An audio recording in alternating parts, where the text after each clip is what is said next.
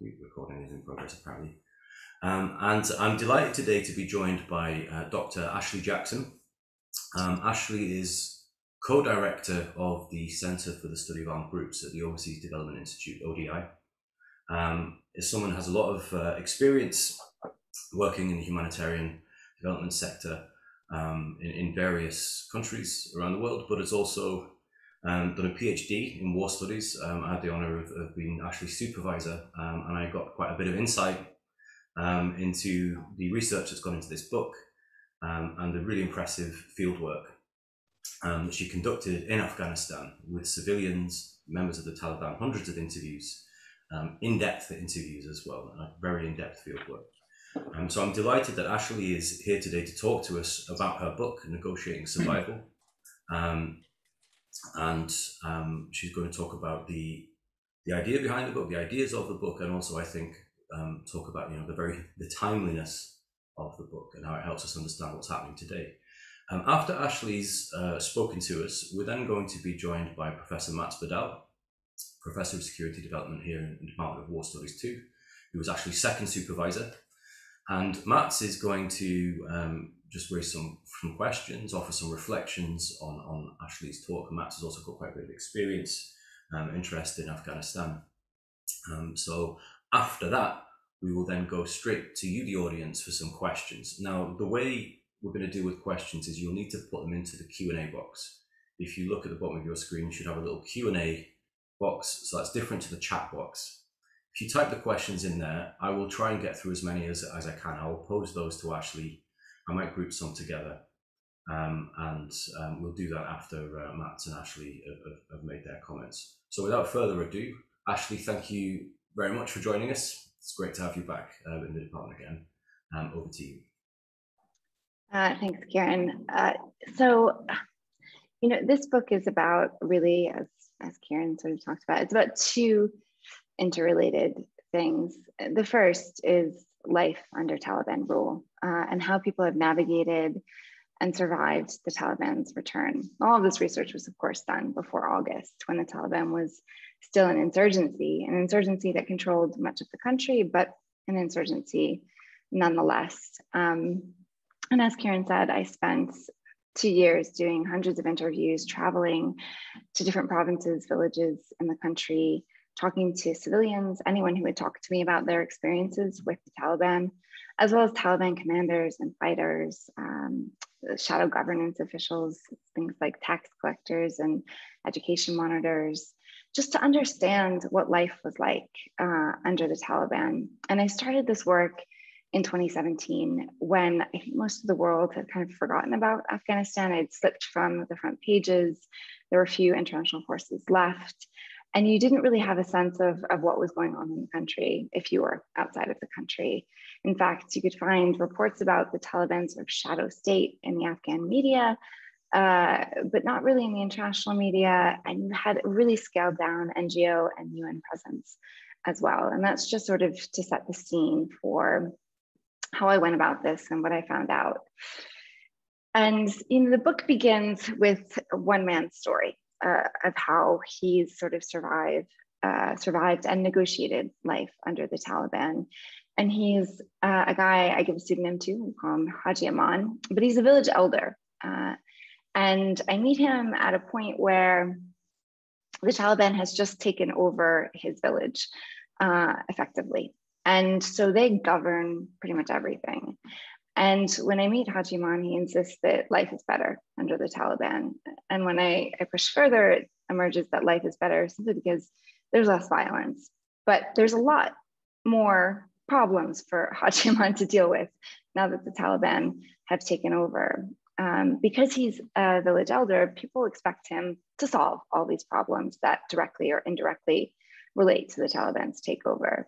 The Taliban has stopped aid work that is happening in the village. They're taxing farmers more than they used to before they took over. They're doing all sorts of things. They're planting IEDs in populated places. They've shut down the schools, and people are very upset. But they can't do anything, of course, because they're afraid of the Taliban. And they do expect that community elders like Aman will somehow deal with the Taliban. Now, at this point, when the Taliban takes over, Aman doesn't have much interaction with the Taliban. He knows some of them, he knows some of the people who've joined them, but he has to make linkages to who the key decision makers are in the village, who's actually going to help fix the problems, who has the say. And then when he finally meets them, he raises a number of these issues, and the Taliban shuts him down on every single one. But he senses that at least on the schools, on reopening the schools in the village, in the area, it's not a firm no. It's a no, but if he comes up with a plan, if he comes up with a proposition to the Taliban, he might be able to get them reopened. So that's what he pursues. He goes back, he tries to think of a plan to reopen the schools, but it's not as simple as going to the Taliban and saying, you've got to reopen the schools. It's really complicated. A lot of the schools, when they were shut down because of fighting, were damaged, they were looted, some of them down to the window panes, they don't have books. They definitely don't have teachers. Either the teachers are sitting at home or they've fled the area. And the problem is the teachers are employed by the government Ministry of Education. And what Aman has to do then is convince the government to reopen the schools and hire new teachers. But he also at the same time would have to convince the Taliban to approve. Of course, they'd want to vet these teachers that are working in their areas. And so it's a delicate multi-step plan that Aman has to come up with. And he has to work out all these kinds of moving pieces on all sides. Of course, he also has to convince parents to send their kids back to school and that it's safe. So he goes back to the Taliban and he said, look, I understand you don't want these NGO projects to go forward. I understand that you're not going to lighten up on the taxes, but can you reopen schools? I have a plan. And the Taliban's first reaction is to be annoyed. We've already talked about this. We say we're not going to open the schools. But Aman does something interesting. He says, look, people are very, very upset.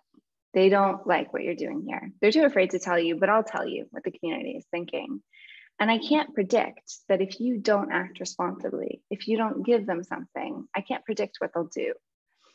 And so when I'm interviewing him, he sort of smiles as he says this, because what he's doing is he's leveraging the community to get what he wants, or to get what the community wants, and he gets away with it.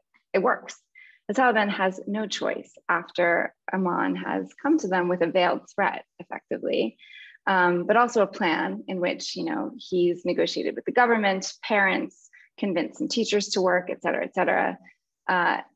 They have to give him something. They realize that they have to give him something in order to keep the community happy.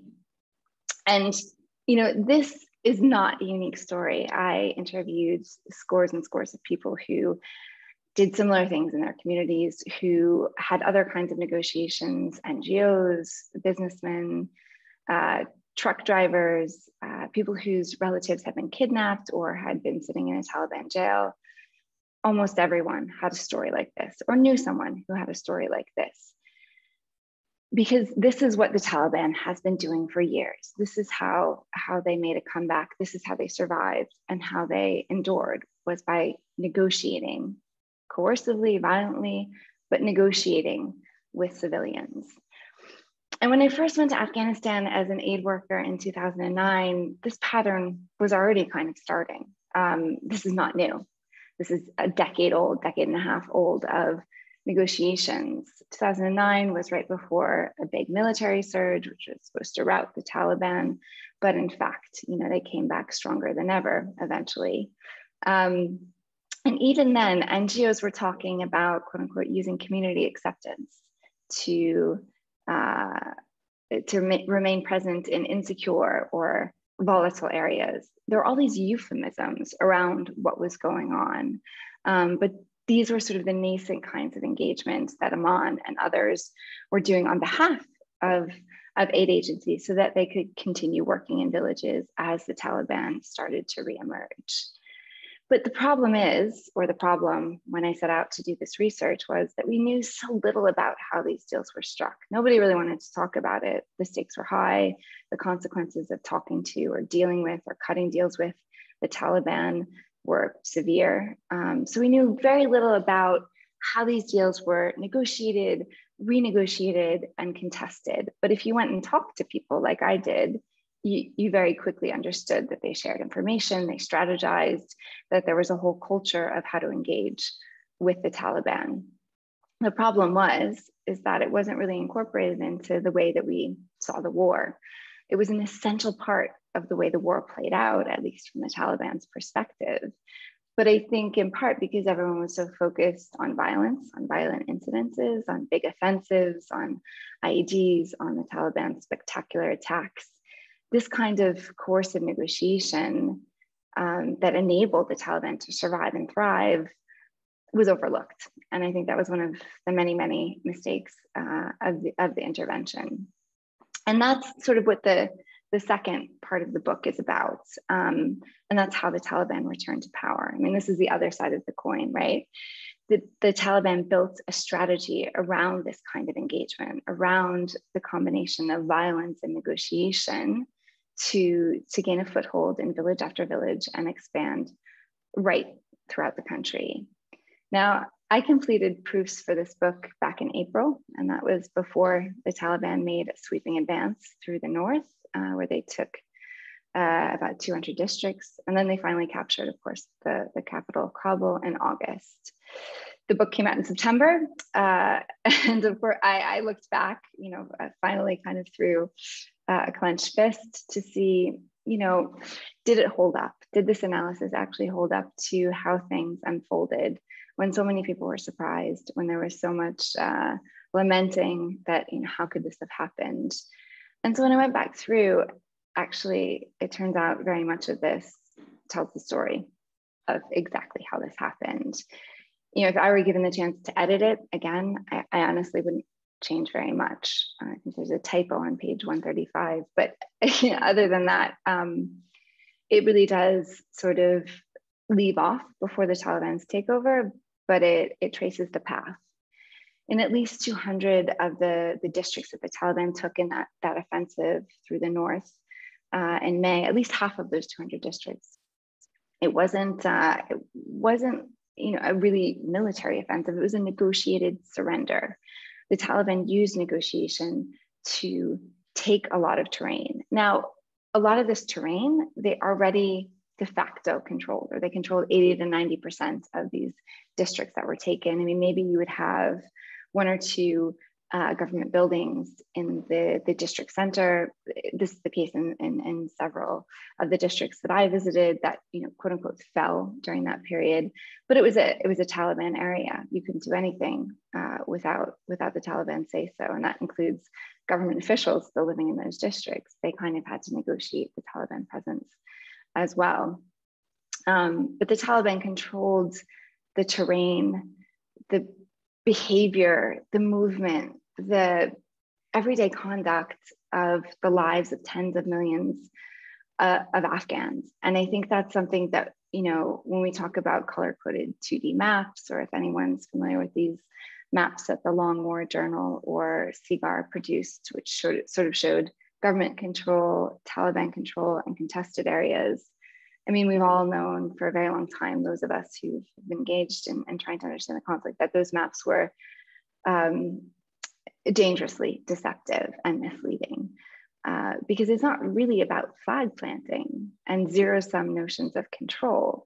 It's about these overlapping layers of often coercive influence, but also about providing incentives, about, in the Taliban's case, Sharia courts, which, even a year ago, extended into the Kabul suburbs, in areas that were a short drive from the presidential palace. You would have a Taliban court. So it's that kind of strategy that we failed to understand.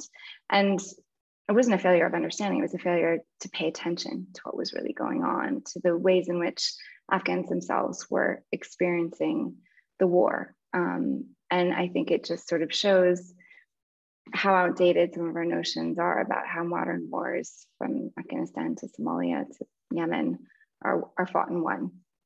But of course, the Taliban itself kind of incorporated iteratively this strategy over the course of a decade. And the third chapter of the book really focuses on the Taliban. The rest focus very much on civilians. But they combine, and they learn by doing, they learn by successive sort of experiences of trying different things in different places over a decade and a half.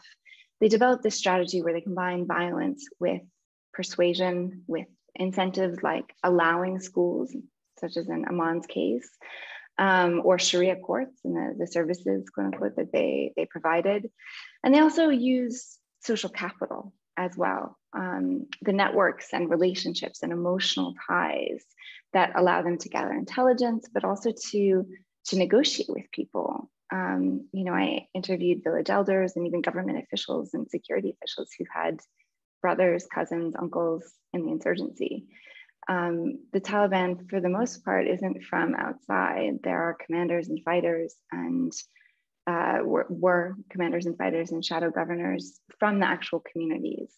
And that allowed the Taliban a foothold, a way to engage with the population, but it also allowed the community a way to pull on those emotional ties. You should provide us schools. You shouldn't plant IEDs in the bazaar, et cetera, et cetera. So civilians use all of the same kinds of elements to negotiate with the Taliban. They don't have the kind of capacity for violence, for example, that the Taliban has, but they can withhold or grant their compliance to the Taliban, just like Haji Aman did, with that subtle threat of, I can't control what will happen. On the other hand, he could deliver kind of the collective compliance of the community. He could manage the discontent of the community for the Taliban. And people leverage this ability, these offers of help to the Taliban, whether it's to inform for them, to act as intermediaries with aid agencies, whatever it is, they use creative forms of leverage to get protection from the violence that the Taliban would otherwise inflict, or to get benefits either for their community and their family or for themselves. And we see this play out across society. NGOs, trucking firms, these entities can offer, doctors, health clinics can offer things that the Taliban wants, whether it's medical services, whether it's bribes, whether it's taxes, whether it's aid projects. And people very quickly learn how to, again, negotiate with this, to use this to their advantage. And the Taliban also, particularly after 2014, after they really gain a significant territorial foothold, they realize that they need these entities. They need to provide schools, they need aid projects, they need businesses to keep flowing because they're preparing to take over. They have more of a state in waiting like posture. They're building this sort of shadow state, as hollow as it might be in some respects. It's the infrastructure and the performative aspects of the state which start to influence their behavior, where they really try and get UN agencies to work in their areas and those kinds of things.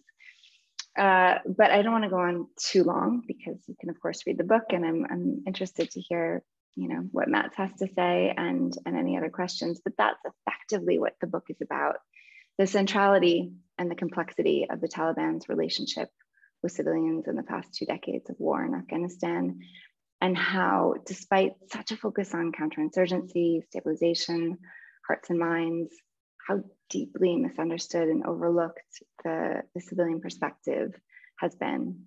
But I'll leave it there. And I should also, before I pause to hand over to Matt and Kieran, I should thank them, not only for being here today, but they've been here since day one of this journey, being my thesis supervisors, having to navigate the ethical clearance for this research, which you can imagine wasn't very easy, and providing advice on exactly how to do this all along the way.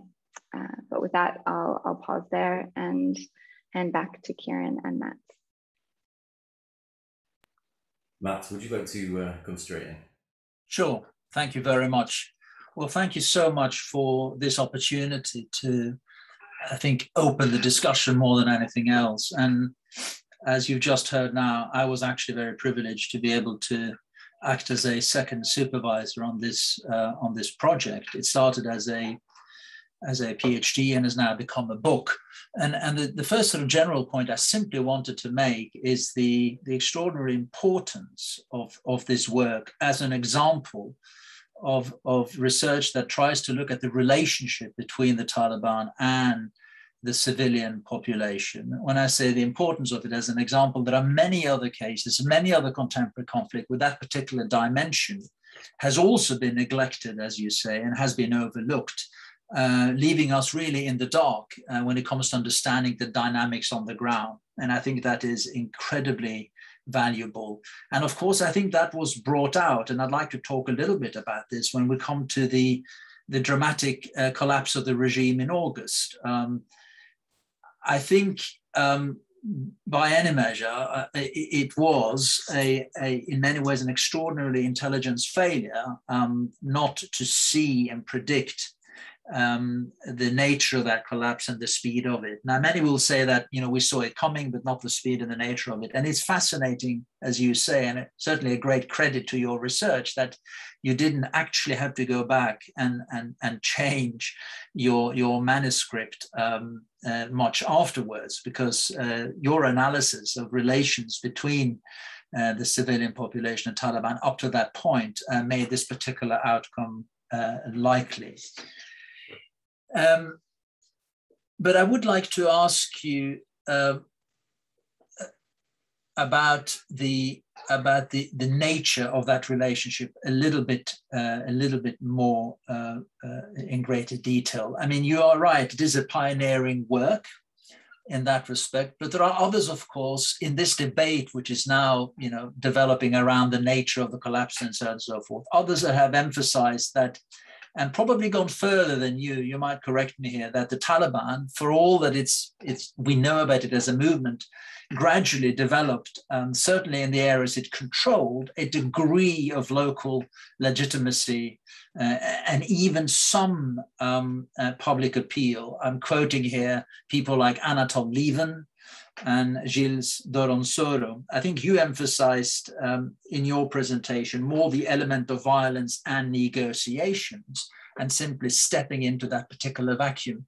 But I wonder whether you'd care to comment a little bit on that view that in actual fact it had an appeal because it was actually compensating for central government and deficiencies, and that to some extent it responded to popular demand for certain kinds of public services.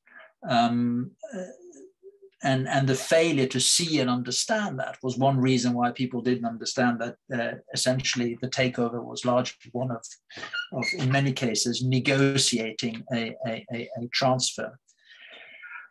The second sort of big question, I suppose, building on that, I wanted to ask you, because you have emphasized the closeness of that relationship over time and the degree of sort of penetration, I mean, uneven of Taliban in certain areas of people's life. I wonder what that means about the future and where we are going now. There's a very lively debate, as you know, at the moment in the United Nations, in many capitals, about how we should relate, how we should engage with the Taliban, and how aid of various forms, humanitarian and others, should be channeled through to them. I wonder whether the fact that they have established governance structures, whether that opens certain possibilities which might not have been there in the future, and how you see that developing in the months ahead. We have the renewal of UNAMA's mandate, for example, coming up in March, and I think there is a lot of debate in capitals about the most meaningful way of engaging it. Does this history that you have outlined for us provide us with a very different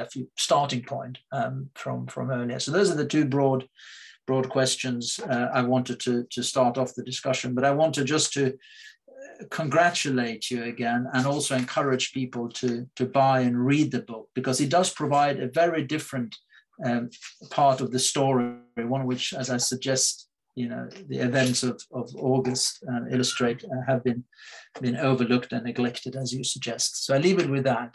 Ashley.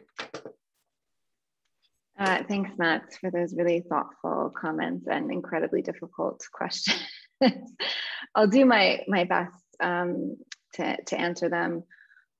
Just starting with legitimacy and public appeal, I really dislike the word legitimacy just as much as I like the word support when people talk about, support for the Taliban, these kinds of things. And I say that from a place of having started this project, unconsciously kind of using those frameworks, but learning the hard way just how inappropriate they were and how they weren't the right language to reflect the civilian experience. I don't think civilians thought about legitimacy in the way that we do. Of course, they didn't think about it in the way that scholars do. But first of all, when you talk to someone, it's very likely in a war zone, if you ask them how they feel about one of the combatants, they're going to give you a false preference on the first ask. And you'll be very lucky if you get down to some sense of how they really feel, which is, when you do, incredibly complex and not always coherent, as it wouldn't be, because emotions are involved, because fear is involved, because often there's no good option, which I think is how most people I met felt. They didn't like the government, they didn't like the Taliban, they were exhausted, they had been born into a war. A lot of the people I met were obviously, they didn't know a time when there wasn't a conflict. After 2001, there was a sort of brief reprieve, but it almost felt like a re-traumatizing false start to many of them. And so I think our starting place has to be that people are exhausted, that they probably don't see any option as ideal, and they make do with what they can. And they also think about the short term, because the present is so volatile, it's very difficult to think about the future, right? To think about what happens next. I mean, towards the end of my research, it was clear in certain areas that people were expecting the Taliban to take over, and not expecting peace negotiations, by the way, to work out terribly well, which, of course, they were right. But so they were poising themselves for that. They were strategizing for that. But a lot of them couldn't think beyond next week, or et cetera. So this idea of support, I think it needs to be rethought. I talk about compliance. There are other scholars, and our Jonah, others who use different terminology. But there has been a lot made about, okay, the government was so bad that the Taliban came in with these services and these things, and they won popular support. They weren't corrupt, or they were able to provide justice through these Sharia courts when the Afghan government courts were notoriously complicated, corrupt, and inept. And there's some truth to that. I've done really extensive work on the Taliban courts, trying to look at how they work, trying to talk to people about their experiences. And that's an interesting example in the fact that, the Taliban's justice is very simple. It's still political. There's still a degree of corruption, but it's easy for people to understand. It's more reliable, but it's, again, like a lowest common denominator equation. It's the best that they can get. And I think we underestimate that you have a situation in which people are so exhausted and so desperate that, they want what you or I would want in that situation. They want safety, security, and they want to be left alone to live their lives. The Taliban administration is inept. Beyond courts, they aren't made of bureaucrats. They're the opposite of Ashraf Ghani, an ex-World Bank official. They don't know how to run things. They know how to wage a military campaign. But I think what we're seeing now is their severe limitations in what they can provide people. And all throughout this research, I should say, people were very, very clear on that, right? They would talk about how even the Taliban's version of Islam was an ignorant version of Islam. They didn't really know anything. They certainly didn't know about schools, or all those kinds of things. So I think we have to question those narratives of the Taliban winning because they were somehow better or more legitimate, or they were able to provide more than the state. I think it's more complicated. On engaging with the Taliban now, and whether or not aid is a means to do that, I think aid is a means to keep thousands, tens of thousands, hundreds of thousands of people from starving to death at this point. Like that is the humanitarian imperative of a looming famine has to be how aid is framed. I think what we've seen is that the Taliban, what I've written about, is they're really good at negotiating. They drive an incredibly hard bargain. That's what the book documents, is that this is central to their military strategy, their political strategy. What we've seen in Doha, they gave almost nothing up and got a US withdrawal. So thinking you can sort of buy them off, it's not going to work, right? It's absolutely not going to work. You may be able to persuade them through kind of multi-pronged diplomatic strategy to do certain things. but they're very unyielding. So to think that, for example, you can get them to embrace women's rights if you give them enough aid, that's an overly simplistic argument, but that's not going to happen. What we're seeing work on the ground, though, with girls' schools is local level, quiet local level negotiations, province by province, district by district. You're seeing more girls' schools reopen. It isn't an official Taliban policy at the top. There's this weird ambiguity where they've told girls to stay home, et cetera. But you're seeing things on the ground be negotiated. And I think that's how it works. That's how it will kind of unfold. The international community strategy then has to be based on, okay, what is going to enable different contingents and constituencies in different parts of the country best negotiate with this new government? And that's what it's about. That's what it's about. It's empowering Afghans themselves in incredibly impossible, difficult circumstances to figure out the way forward and to negotiate it, as they have been now for many, many years. But I'll leave it there for the moment. Thanks, Ashley. Thanks, Matt, for the excellent questions and comments as well. We've got quite a lot of questions already in the Q&A box. As I mentioned, if you have a question, just pop it in the Q&A box, and we'll try to get through as many as we can. I'll start from the top, perhaps. We'll start with one. I might bunch some more together later on. So the first question from Daniel. Could you elaborate on why is it you believe the dynamic that you've described has remained unknown in the wider discourse around Afghanistan and foreign assistance more generally? Where do you locate that failure? I don't know. I mean, there's a lot. It surfaces in different ways, right? There's a huge literature industry around humanitarian access negotiations, right? And that's what part of this kind of overlaps to.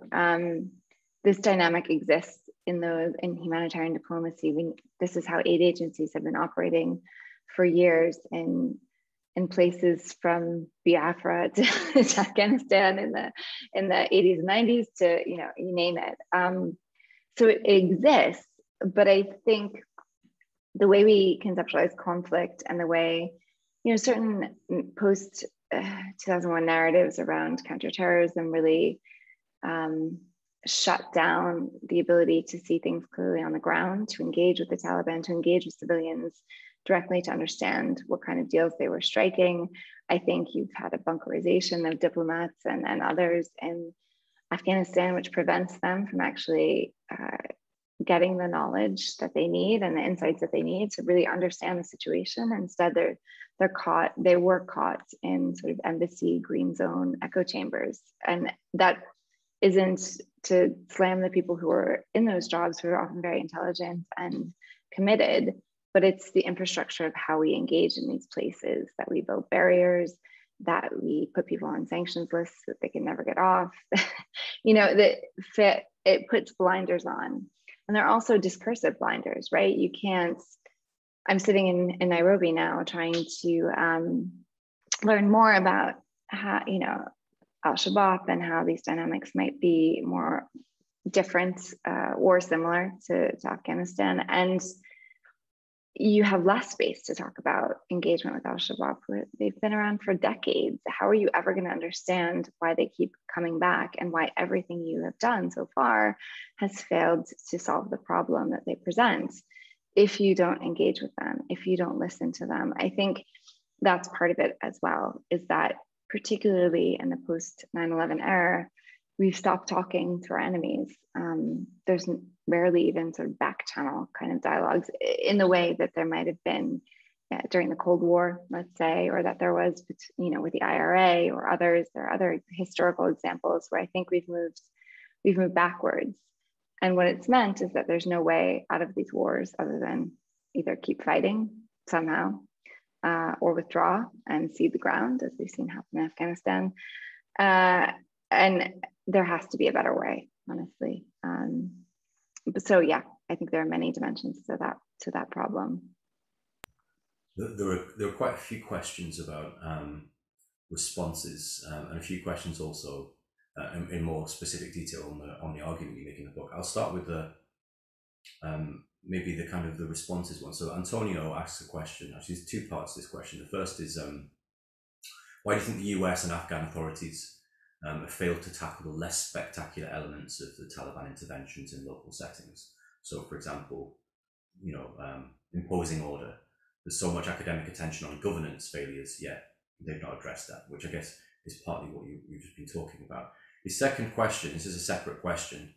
He's asking about methodology. How did you overcome the logistical and security challenges in dignitaries in rural Afghanistan? I want to combine that with part of the question from Nicholas Barker as well, who asks, could you talk more about the ethics involved in conducting the research, how you dealt with issues like informed consent and managing the risks to interviewees and to yourself? I think that's similar to the methods question that Antonio was asking. Yeah, maybe I'll start with the governance failures. I mean, there's a whole industry around subnational governance, stabilization, all these kinds of things we've just talked about, where one would try to understand those dynamics and address them, right? But that's not really what happened on the ground in Afghanistan. What happened was USAID gave millions to contracting firms who had burn rates and had to spend money on ridiculous things. That money fueled corruption, fueled then insecurity, created a war economy that perpetuated insecurity, and also disenfranchised and alienated Afghans from their own governments because things didn't get better. They saw the corruption that aid that was meant to help them instead fueled. They saw the government getting weaker and more corrupt, and they saw the violence getting worse, and they saw themselves unable to protect their families, unable to access the kind of futures that they hoped for themselves and their children, and unable to sort of envision a future in which, the one that they were kind of promised after 2001. So why do I think that they were unable to tackle it? It was because they didn't try in the right way. I think there were those, myself included, who were around at the time of the surge, or when these questions were front and center as part of the counterinsurgency campaign, who were pleading for different solutions, calling out that these would only make things worse. Ashley Serky, others have written about this, wrote about it at the time. Everyone saw this coming. So I don't know. I think there's part of this which lies in incentivizing with hundreds of millions of dollars in industry, of consulting firms in London and DC and elsewhere, and contractors and all these kinds of things, and indeed NGOs and UN agencies, to play into these narratives which misdiagnose the problem, and fueling it with cash, right? I think I'm pretty cynical about all of this. I think if you had 1% of the money, you probably would have been better off. I think a lot of Afghans don't find that they feel they benefited from all of these interventions, which are quote unquote about stabilizing and providing them with services, because at the end of the day, they don't have many of those services. They don't have many of those benefits. So it's both incompetence, lack of accountability, a range of factors again. But I could go on for a very long time talking about that. I guess on methodology and ethics, obviously Kieran and Matt's were there all the way through the standard university ethics process, but everyone knows it's more complicated on the ground. When you're sitting with someone, when you're kind of trying to figure out how to do this safely, I would say that I moved back to Afghanistan, and I spent, a year and a half pretty solidly there, and then many trips after that going back. And the first 3 or 4 months were just figuring out how to talk to people safely. And you only really do that by trial and error. Informed consent doesn't come from, a tick box. It doesn't come from handing someone a form, right? We all still have to kind of do that, but it actually doesn't address the ethical dimensions. And we all also know that. So you have to be able to read the room. For me, that was also about working with people who I developed really strong relationships with, who were my partners. They were not just translators or fixers or whatever you might call them. They were collaborators who we had a responsibility to each other to try and understand the situation and respect each other's point of view on it, and listen to each other and talk to others to try and understand the best way to go about things. But it was also about, a lot of it was about, again, these relationships, about nonverbal cues, about understanding what someone was trying to tell you when what they were saying was something different, which I think is often common in Afghanistan. And had I not worked there for a decade, I probably wouldn't have picked up on a lot of the sort of ethical cues or discomfort cues, or, you know, the sort of, for lack of a better term, doublespeak that was going on. And I'm sure that I still missed things, right? So I think ethics in that sense was very iterative, and it was very situational to try and understand, you know, was it appropriate to meet someone outside an area where they were coming from, this Taliban control? Yes, often it was better to meet them outside. Would it be appropriate to talk to a woman in certain circumstances that, you know, would be different from talking to someone else? It was also about, you know, selecting different interlocutors. Again, a lot of it was about endlessly calling people for information and trying to triangulate and trying to learn from the experiences of others. And when I say others, I mean mostly Afghan journalists, because they were the ones out there and were incredibly generous with their time and their advice to me about how to do this safely and respectfully. So yeah, a lot of it was just learning by doing, but also having a degree of humility and listening to people who were smarter than I was about all of it. Thank you.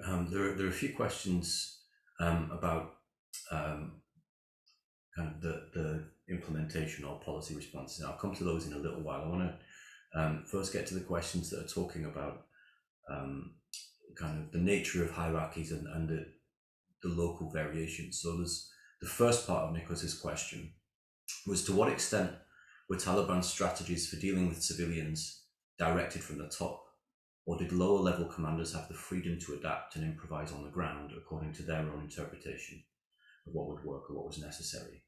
And then Ivan Gishawa asks, well, first of all, he congratulates you on your book. And then he asks about the point about social capital. Do you observe some variability in relationships between Taliban and civilians, depending on the level of social capital they enjoy in different locales? So, you know, in places where they recruit combatants versus places where they don't recruit. So I guess to some extent a question about local variation and local autonomy. Yeah, those are both really good questions, and I'll try and answer them as concisely as I possibly can. So when it comes to the top down versus bottom up, I think we saw with the Taliban insurgency from roughly 2006 onwards, when they start to get a little bit organized, is this process of, you know, commanders at the bottom are, it's really disorganized, right? There are these little like fighting groups, and there's this leadership in Pakistan. It's really disconnected. They're all trying to figure things out in real time. And you have fighting groups on the ground making decisions, making policy, and the Taliban leadership at a certain point seeing what's happening and saying, okay, we have to institute a hierarchy. But when you do that, as things are moving along, it's necessarily top down and bottom up. And I think that's what we've seen with Taliban policymaking. Another researcher, Rahmatullah Amiri, and I write about this top down, bottom up policymaking in a report for USIP, because that's what we found was like, okay, how do we explain the fact that it's not totally decentralized and it's not totally centralized, that there is this give and take across the country with different nodes and different layers of complexity. But when it comes to this engagement with civilians, at a certain point, what the Taliban leadership understands is it is absolutely central to their strategy, to their political and military objectives, that there's a degree of autonomy at the local level to cater to civilian preferences and desires, and to keep the civilian population, who is very pressured and very coerced by the Taliban, but to keep them on side, to keep from pressing them too hard, and also to keep local commanders happy, right? Afghanistan is an incredibly diverse country. Even amongst the Taliban, there is a diversity of opinions about things like girls' education, or about, you know, the role that elders should play in local decision making, and you have to accommodate that. You can't push these communities so hard that they rebel. I mean, this is the insurgent's dilemma. You know, how much can you squeeze them without alienating them and pushing them to the other side? And I think the whole Taliban structure, and we're even seeing it play out now that they're in government, is that there is, okay, this acknowledgement of, okay, we formulate policies at the top that are broad and vague enough to encapsulate a range of practices at the local level. But over time, as the insurgency went on, especially with things like taxation or things like education, you saw the leadership trying to narrow the parameters of that local variation. So that's kind of the dynamic. But when it came to striking these local deals, local commanders had a huge degree of autonomy about how they dealt with civilian populations, just insofar as they were able to continue to win. Basically, they were able to continue to survive. The Taliban leadership wasn't hearing about massive discontent. Then they had the ability to do that. Now, when it comes to the second question, social capital, one of the big conclusions of the book was that for civilians, social capital was everything, especially lone civilians. I mean, NGOs, aid organizations, they had things to offer the Taliban. Community elders could deliver on like compliance of the community, but when it came to like ordinary people, their connections to the Taliban were everything. So it was not only about, you know, were you related to a Taliban commander, how did you cultivate links across all of the people you had to negotiate with? You know, the Taliban commanders on this side, the Taliban commanders on that side of you, government officials. You know, how could you leverage business connections, people you went to school with, your uncle, your wife's uncle, someone you used to work with? How could you leverage this network in which you're embedded in, where ethnicity, tribe, work, all of these things that we would call networking really in our lives, how could you leverage that to navigate a safe way for yourself, your family, your community? So that's, yeah, as nebulous as that is one of the main conclusions of the book, is that social capital is essential. Excellent. There's a question by Jory which is linked to that, so I'm going to throw it in. You can come to it perhaps along with these other questions or not. You've kind of answered it to some extent, which is at the core of your book really. What factors determine when the Taliban may be more yielding to community preferences versus when they respond violently to pressure from community? So kind of probably should have tacked it on with Ivan's question. I wanted to ask you Tina's question as well, who thanks you for the interesting presentation and discussion. How do you think this kind of important research could be better disseminated to policymakers so that they could incorporate it more in their policies? In the slight risk of overburdening you with questions, I'll also add Sophie's question on there, because it's also about the implications of your research. So Sophie says, I wanted to ask whether you see the Taliban as different from other insurgent groups. Is there something unique in their approach to negotiating, or what more broadly can we learn about insurgency and counterinsurgency from the experience of the Taliban? Those are, again, three really tough, good questions. We'll try to be concise. In terms of Jory's questions, it's a very good one. A lot of things is the short answer. I think the last chapter before the conclusion picks apart all the different sort of temporal and other aspects. I think one is where an insurgency is at in their evolution. And that evolution, as I'm sure Jory would know well, is not linear, right? You can sort of have a really organized insurgency on the ascendancy that gets knocked back, disintegrates, has less capacity to negotiate, etc. I think there's consensus in the literature of people who study this, and I agree. When insurgencies are disorganized, they lack command and control, they lack these structures to negotiate, they lean back on violence. And that's what we really saw with the Taliban. And the third chapter in the book goes through their use of violence pretty extensively, because I think this is a very important question to dissect, because violence is not only about the levels of violence. I think, you know, the levels of Taliban violence over 2020 were eye-wateringly high. Yet they were using that violence in much more strategic, controlled, intentional ways than they were in 2006, in 2010, even in 2014. So you have to look at the types of violence. You have to look at sort of targeted assassinations. You have to look at the use and placement of IEDs. You have to look at the way they treat prisoners, for example. Those kinds of things. Violence can also be a form of negotiation. It can be part of that larger equation in which the Taliban is trying to force the community to do something. It is a form of leverage when it is more strategic. So I think we have to even break down violence into understanding, decoding what different types of violence mean at different points of time. But in terms of when the Taliban responded violently to pressure from the community, in Afghanistan, I think it's different from other contexts in that you didn't have a lot of uprisings spontaneously or otherwise against the Taliban, especially not many that were not externally supported or organized. You had militias and things like that supported by the Americans and others. But there are only really a handful of instances I can think of where the Taliban had to crack down on it, where the community kind of pressured them so much that the Taliban felt that they had to, it was more this give and take, a dialogue.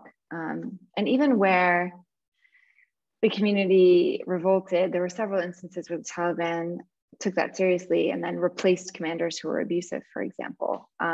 So I think the Taliban might be an outlier in that respect, that you had this language of negotiation and communication with violence in the background, of course. But yeah, that was a working modus operandi, I guess we can say. When it comes to how to better disseminate, honestly, I supported and funded this work by writing policy reports. I've been an advisor to the UK Parliament and to Ambassador Zalmay Khalilzad and countless aid agencies and UN agencies. And I have done interviews and tweeted and done everything I can to try and use this to influence people's thinking and framing of the problems in real time. As much as an kind of academic policy wonk like myself can do that adeptly, I've at least tried. I've written foreign policy articles, I've written New York Times editorials, but it doesn't matter. It doesn't matter if people don't want to actually see it, if they are incentivized not to see it, if there are discursive barriers from even talking about something that challenges the dominant military foreign policy narrative, you're just going to be screaming into the void. I mean, occasionally you'll do a briefing where people think that what you have to say, it is that second narrative. They have their official work narrative, and then you say something that earns you respect because you say what everyone in that room knows or is thinking, or the smarter people in that room know or are thinking, but it doesn't seem to change policy. I don't really know. I mean, I think the one thing that does sometimes change policy is confronting it in the media or calling it out directly. I think, I subsidized this work by doing a policy report, thanks to the Danish government who funded my work on a Taliban shadow state. And I guess that policy report, at least where I was sitting in Kabul at that time, made a lot of people really uncomfortable that their aid money was going to schools that the Taliban was then controlling. And this was not like headlining. Everyone knew this was happening, but to put it out in the public domain and take that second narrative and put it in a space where it's unavoidable can sometimes be useful, but I actually don't think I've had very much success impacting policy for those reasons. And you did kind of overburden me, so I forgot what the third question is. I apologize. The third one was, it was about lessons about whether the Taliban is unique or is it generalizable, and about counterinsurgency as well. Yeah, I can't really say. I'd like to offer an opinion. I think towards the end of the book, I try to offer an opinion that, hey, some of this could apply to Somalia, or it might play out differently if you were to apply a similar theory to what's happened over the past 8 to 10 years in Syria. But I really, really dislike when people opportunistically use Afghanistan in that way, when they haven't spent the years on the ground talking to people and then make conclusions about, oh, this theory is surely what's happening there. I didn't want to be that academic.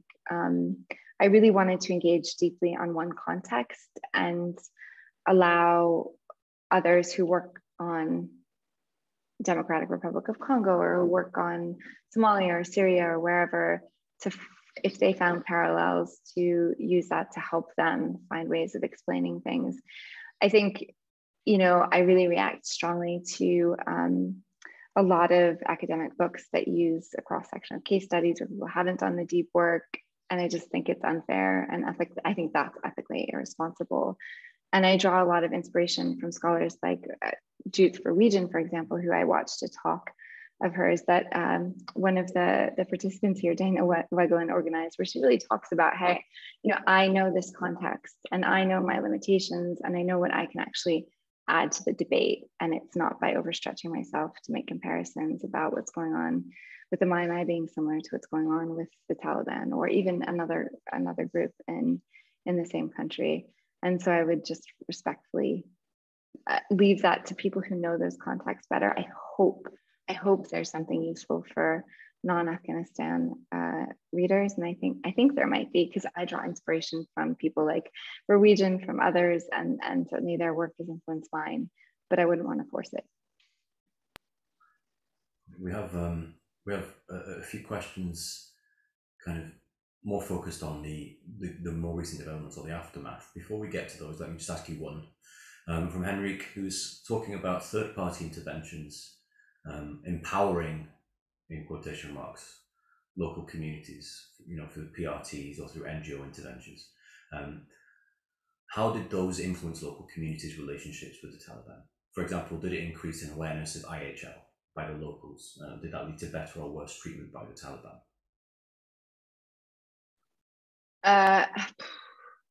I think, you know, one of the dangers of writing about how ordinary civilians negotiate with the Taliban is that you risk people misinterpreting that to mean that they have an extraordinary power to influence the Taliban. That's not what the book at all says. I think there have been a lot of strategies in Afghanistan, political and aid development strategies, access strategies, that have put civilians in the middle in ways that have been unrealistic and borderline unethical. People are doing the best they can, negotiating for what they can, engaging with the Taliban as they can. And many people don't, they flee. As we've seen after August, but as we've seen certainly in the years leading up to that, they join the government side, they refuse, they avoid engagement for as long as possible. But of course, no one can kind of avoid engaging with an insurgency on the ascendancy for forever. I mean, it's just impossible. They want to control your life and your behavior, and at some point you have to find a way to navigate that.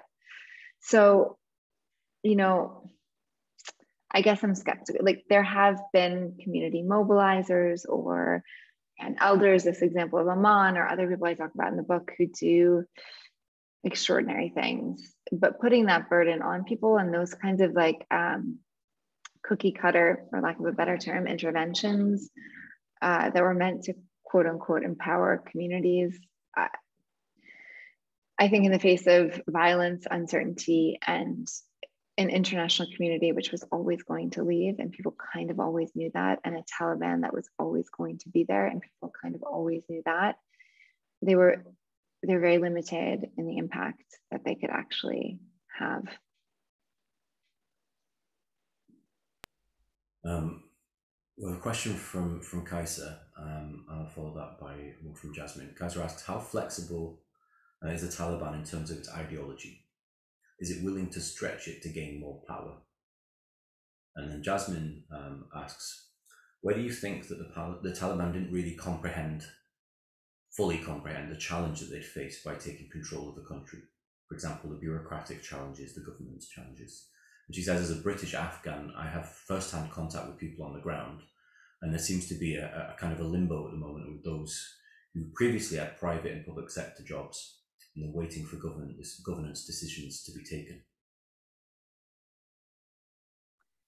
Yeah, well, when it comes to ideology, the Taliban is very flexible. They're very pragmatic, which is really ironic when you think of the image of a hardline sort of Taliban driven by their vision of Islam. Well, it turns out actually that can be very flexible when it contradicts with their military and political objectives. And I think we've seen that play out with the way that they have developed a taxation system as an insurgency, using the idea of zakat and ushur in ways that even to ordinary Afghans in villages, I wouldn't render a judgment about what's Islamic and not, but what ordinary Afghans told me was like, that's not, everyone knows that's the Taliban justifying taxation as Islam because they need money for the war effort, So people understand this, but there's also the role that the ulama and the ordinary village mullah or whoever plays in the Taliban is not this sort of removed apolitical role. It is very much part of the structure. And the Taliban's vision of Islam and its ideology is very much formed around its battlefield objectives. And I recently did a paper with, again, the scholar I mentioned before, Ramatullah Miri, on Taliban narratives around Al-Qaeda. And their narratives around Al-Qaeda are like their narratives around a lot of things, whatever helps us to win the war, whatever helps us to continue to control things, to continue to fight is Islamic, that is right. There's no contradiction there.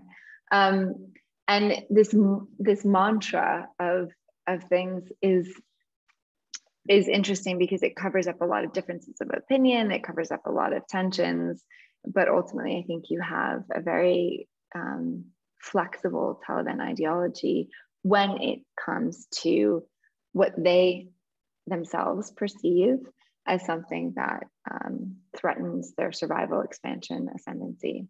That doesn't mean that they're going to be flexible on other things, right? The things that one might want them to be, like women's rights, all those kinds of things. So I qualify that flexibility by saying it's on their own terms. But I think you find that with a lot of insurgencies.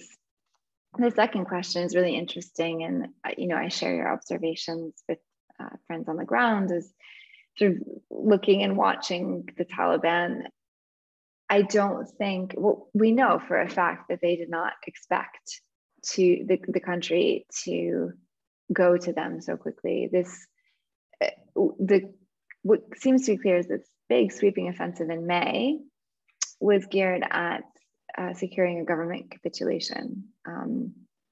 They figured that the government would eventually come to them with some kind of deal, whether it was to remove Ghani and form some other kind of power sharing deal.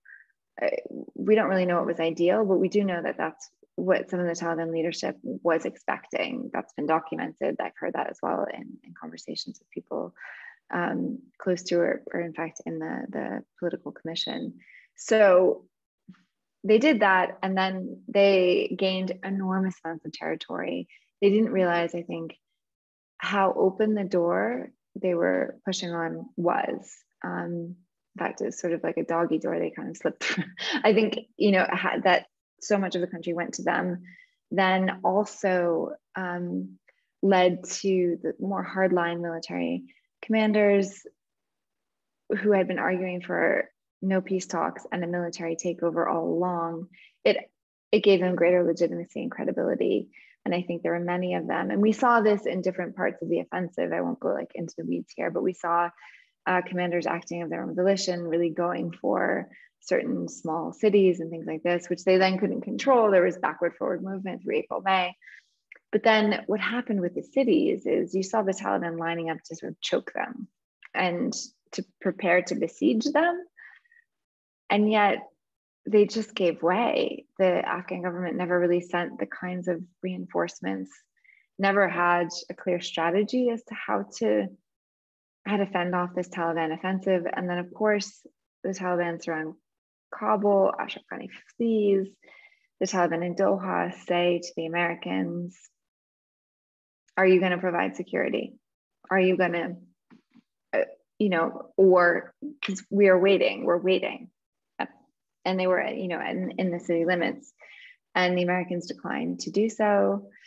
And then the Taliban took Kabul. So I think, and there are definitely those within the Taliban movement who understood that this was an absolute disaster. I mean, how could they not? They were not prepared to take an entire country. And insurgencies, the rare few that gain power militarily or even through peace talks, they have time to prepare somehow. They have time through, especially if there's political dialogue, they have sort of capacity building. You saw this in what is now South Sudan. You have this time. It doesn't necessarily mean that things will go smoothly, that they will ultimately have the capacity or good judgment to run a country. But Taliban didn't have any of that. They were kind of moving from one day to the next and have not, and still do not have the time to think about these big picture issues. They also do not have the capacity. They just don't have the people, and many of the people who they would need, who they hoped to co-opt, I think rather naively, have fled the country. So what we're seeing now, I think, is a Taliban leadership that is really grappling with the catastrophe of their success, basically. Yeah, that's really interesting. Also, quite depressing in a lot of respects, at least for the short term. Part of what you were saying links back actually to the last question that we have, which is about, you were talking about how there wasn't the resistance that they were planning for, that they were expecting it. Is that to some extent connected to the negotiations that were taking place on the local level? So Daniel had asked this question earlier. In the wake of the Afghan government collapse, do you see any additional political or security implications of the widespread bargaining around service delivery that you documented? For example, do you see the connections developed around service delivery bargains having facilitated the negotiated surrender of the Afghan government at a subnational level during the 10 days leading up to August the 15th? So it's interesting applying your kind of, the focus of your research on that itself. Absolutely. I think, bargaining around service delivery was bargaining around governance. It was bargaining around who will control and govern our lives. And that laid the groundwork, but also created these relationships and those social capital networks. And, it reconfigured people's consciousnesses about who really had power and who really had control over their lives, regardless of whether or not there was still government presence, regardless of whether or not there would have been a map that said that area was under quote unquote government control. It was really the Taliban. But I think also what you have is effectively a situation in which the Taliban negotiated and coercively negotiated and pressured communities into a situation in which they told these communities year after year that they were coming back. Even during the surge, people knew that the Taliban would kind of come back. Certainly, this happened after major offensives after 2014, even in the Trump era. People knew that the Taliban would come back. But what happened with high-level political negotiations, the negotiations that started in 2018 in Doha, was you had a gradual process of confirmation of all that at the political level. What you had was a recognition of the Taliban already having kind of the authority, already being a political force to be reckoned with, and an understanding that their return to power sharing, absolute power, whatever, would be the way that this was going in the medium term. But on top of that, the way that these negotiations unfolded, the fact that the Afghan government was excluded, the fact that in response to these bilateral negotiations that excluded them, that were between the US and the Taliban, it fractured, it didn't solidify. You had a disintegration of the political alliances that underpinned the Afghan Republic. And you really saw the psychological effect of the US sitting down with the Taliban and indeed signing a deal without even really genuinely getting the buy-in of the national government that they were supporting. You saw the psychological effect of that. And I think ultimately that also influenced the nature of the reactions or non-reaction to the Taliban advance, that people just fell back, that soldiers fled into Tajikistan or they struck deals. I mean, many did fight back. I'm not going to underestimate the fact that there were bloody battles, but certainly in many cases, people understood and had prepared themselves for that moment. And that, you know, why would you fight the inevitable? You wouldn't. And I think that's really what happened. Thank you very much for sharing this insight with us. I mean, I learn something every time we have these kind of conversations or hear you talk. So the detail, the level of knowledge you've got from your research is really useful. And maybe that leads to the last very, very tough question. Where can people find your book? Who's it published by? Where is it available? How much is it going to cost them? It is available from Hearst Publishers. You can get it on Amazon. You can get it on Bookshop. You can get it, you know, wherever books are sold. Sadly, there's not a Kindle edition quite yet, but I'm told that's coming in a week or two. Well, I mean, it's always possible that Amazon is lying to me, but it seems to think there's a Kindle edition. There's also okay, that's great. That's news to me. Yeah, check it out. There's also a very affordable hardback. It's like £23 for the hardback. So snap them up while they're there. Ashley, thank you so much. Genuinely, just really, really valuable research, and also, you know, it's the honesty with which you've done the research and reflected, I think, the views from the ground that I find really, really useful in this, and obviously more timely than perhaps even you would have imagined at the time of doing this research. But I think it shows, you know, just the quality of the research that you've done, that you only have that one typo on page whatever it is. Well, that I know about. I mean, yeah, if we find any more, we'll send them to you. Yeah. Matt, thank you so much, Matt, for the brilliant questions and reflections as well. Hugely appreciated. Thank you, everyone, for your questions. And the recording will be available on the War Studies YouTube channel relatively soon, and we'll share that online. So thank you, everyone, for joining, and thank you again, Ashley. Thank you so much.